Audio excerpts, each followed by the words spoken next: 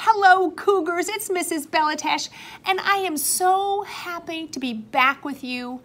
I am so hopeful that maybe in the next few weeks we might be able to see each other at school. That would be so amazing. Until then, keep working hard, keep doing an amazing job.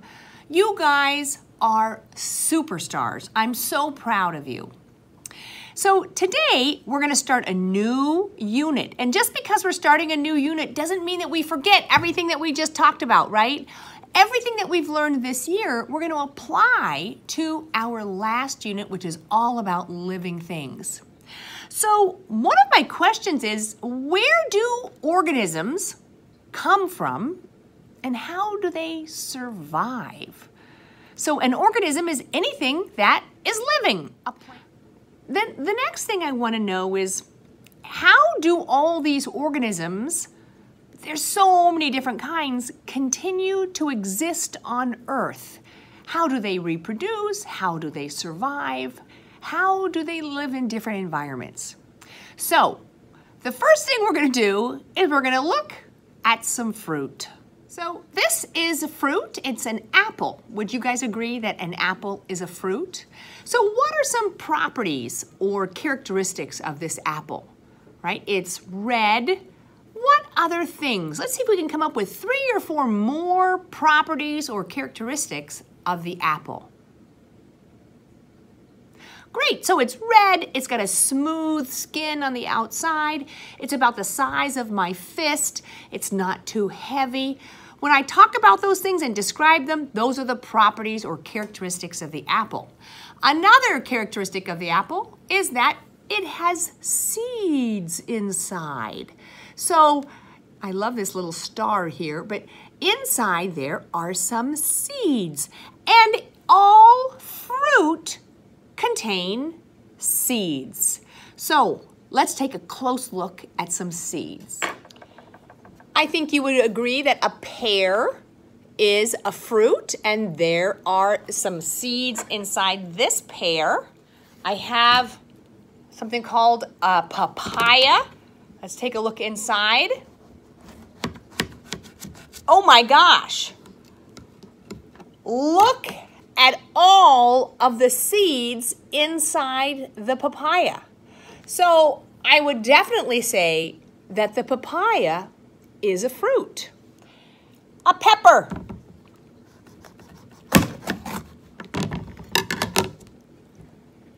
Seeds. So the pepper contains seeds. And it smells so good. So the pepper is a fruit. Anything that contains seeds is a fruit. I have a cucumber. Has seeds. It's a fruit. I have some okra. Wow, look at all the seeds. Okra is a fruit. Excellent. I have some corn. Each one of these kernels is a seed.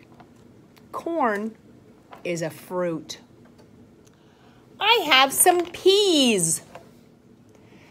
Pea pods are the fruit and peas are the seed. I think you're seeing a pattern here. If it contains seeds, it is a fruit.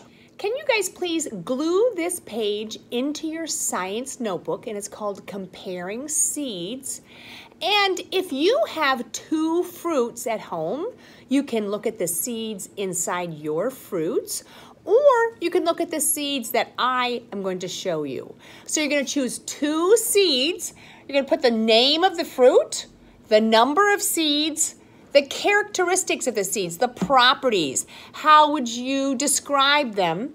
And then a drawing or a sample. I don't want you to glue one of the seeds. Just put a drawing of the seed there.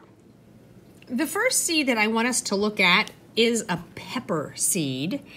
And so the name of the fruit is a pepper. This is a red bell pepper. How many seeds does it have? Well, I kind of looked and kind of estimated, right? I'm not looking for an exact number. And I estimate that the seeds that are here and the seeds that are still inside the pepper, it's about 100 seeds. Now, characteristics of the seeds. They are white and flat and round. So they're more like a disc than a ball.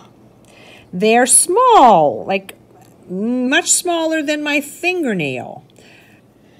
Now, I want you to draw a picture of the pepper seed or draw your own seed. Here is another seed. These are the seeds of the papaya. So you can see they look quite a bit different from the pepper seeds. So the name of the fruit is a papaya.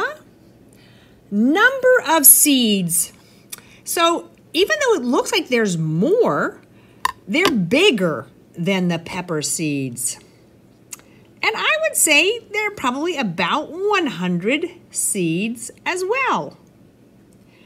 Some characteristics of them. What do you see? What color? What shape? What size? I would say that they're black or grayish green. They are spherical. And one thing is that they kind of are glistening. They're very, very moist. And then draw a picture of a papaya seed. All right, Cougars, I'm going to take out my bag and we're gonna do a few more things today. So I want you to take out these envelopes. The envelopes have some seeds in them. I want you to take out the 2 little paper cups and you have a little baggie of soil. Don't worry, I did not buy those baggies. I am reusing baggies. Okay, so the other thing I want you to do is glue this piece of paper in there called the sprouting seed. And I am going to get a bowl. You can get some little bowls like this. And I'm going to put a tissue, but you can put paper towel or anything like that. You can put even cotton balls or a coffee filter at the bottom. I want to put a little bit of paper, something like this, and then I'm gonna add a little water until it's moist, a little damp. And now what I'm gonna do is I'm going to put some of the seeds in those sprouters. I want us to observe how the seed sprouts. One of the envelopes contains lima beans. Okay, these are white and fairly large, almost about the size of my thumbnail. And they're kind of shaped in like a kidney shape. This is called a lima bean. And I'm going to put 2 lima beans in the water. You can't see them because they're white. They kind of blend in. Camouflage. I'm gonna make sure they're nice and moist. And so I'm gonna do that with this one. The other envelope contains these little green seeds. They're called mung bean seeds.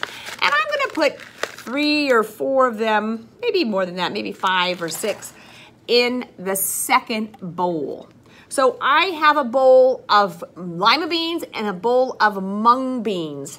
And I want you guys to observe them and draw a picture of what you see every 2 or 3 days. I did just a little drawing here. This is the lima bean, that's the mung bean. And I said both are hard. This is the first day. So make a little record.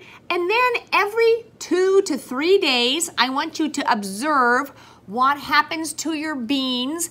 And then we're gonna see what the next step is. Okay, now we're going to plant some of those seeds. Not the seeds that are wet. We're gonna leave those there. But now I've got my little cup and my soil, and I'm going to put some soil in my cup, And I'm leaving a little space because I'm gonna put this seed on top. I'm gonna put another bit of soil in this second cup. So 1 cup is going to be for lima beans. I'm gonna put the rest of my lima beans. I'm gonna put 2 lima beans and I'm gonna put it in my cup and I'm gonna put the other in the bowl. And then I'm gonna put the mung beans in the other cup. So I want to have some mung beans planted in the soil and some lima beans planted in the soil, like this. And now I'm gonna take some soil and put it on top and cover them up. Now, I need to add some water. One of the problems is that these cups have holes in the bottom. So make sure you put them on a saucer or on a bowl, in a bowl. I'm gonna put mine in a little bowl and I'm gonna add some water. But because there are holes in the bottom of the cup, the water is going to go through. And that's a good thing. We want the soil to be moist, but not waterlogged. So I'm going to add some more water here. And every day you need to add maybe 1 little spoon of water to keep the soil moist. And we're going to observe what happens with our seeds. Wow, we've done a lot of things so far today. One of the questions we're trying to find out the answer to is, what are all the different organisms that are on Earth and how do they survive? And so today we started learning about plants. And one way that plants survive is by making seeds. That's for their reproduction, so they can make more plants. And seeds are found inside of a fruit. Now, we normally think of fruit as sweet and delicious, but anything that contains seeds is a fruit. Cucumber is a fruit. Green beans are a fruit. Peas and corn, they are fruit. If it contains seeds, it is a fruit. The next thing we're gonna see is what happens when we add water to some seeds. We're going to see the process of germination as the seed starts to wake up and starts to grow. And we also planted some seeds in some soil, and this way we'll be able to see the entire life cycle of these 2 plants. All right, Cougars, you're doing an awesome job. Keep it up. I'm really proud of all of the great work you're doing. I'll see you next week.